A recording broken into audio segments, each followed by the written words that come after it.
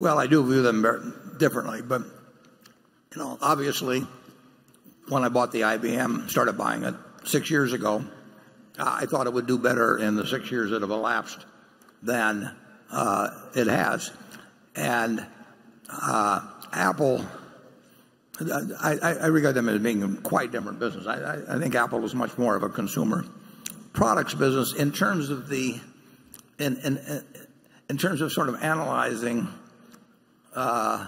moats around it and consumer behavior and all that sort of thing. It's obviously a product with all kinds of tech built into it, but in terms of laying out what their prospective customers will do in the future as opposed to, say, on IBM's customers, it's a different sort of analysis. That doesn't mean it's correct, and we'll find out over time. But they are two different types of decisions, and I was wrong on the first one, and we'll find out whether I'm right or wrong on the second. But I do not regard them as apples and apples, and I don't quite regard them as apples and oranges, but it's somewhat in between on that. Charlie? Well, we avoided the tech stocks because we felt we had no advantage there and other people did. And I think that's a good idea, not to play where the other people are better. But if you ask me in retrospect, what was our worst mistake in the tech field? I think we were smart enough to figure out Google. Those ads worked so much better in the early days than anything else. So I would say that we failed you there. And we were smart enough to do it and didn't do it. We do that all the time, too. Yeah, we were their customer very early on with Geico, for example, and we saw. I don't. These figures are way out of date, but as I remember, we were paying them $10 or $11 a click or something like that. And anytime you're paying somebody $10 or $11 every time somebody just punches a little thing where you've got no cost at all, that's a good business unless somebody's going to take it away from you. And so we were close up seeing the impact of that. And incidentally, if any of you don't have anything to do in your hotel rooms tonight, just keep punching Progressive or something, and you're gonna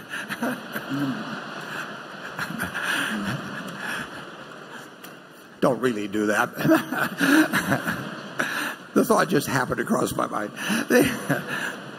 But that is, you've never seen a business, almost never seen a business like it, where and I think for LASIK surgery and things like that, I think the figures were, $60 or $70 a click with no incremental, no cost. So, and I knew the guys. I mean, they actually designed their prospectus. They came to see me, and a little bit after the original one, when they went public, a little bit after Berkshire even. And so I had plenty of ways to ask questions or anything of the sort, educate myself, but I blew it.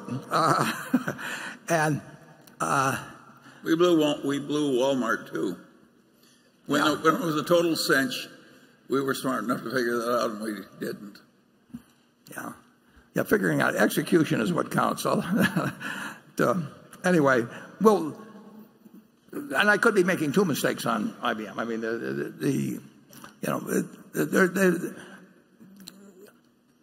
it's harder to predict, in my view, the winners in various items, or how much price competition will enter in to something like cloud services and all that. I made a statement the other day, which it's really remarkable, and I asked Charlie whether he could think of a situation like it, where one person has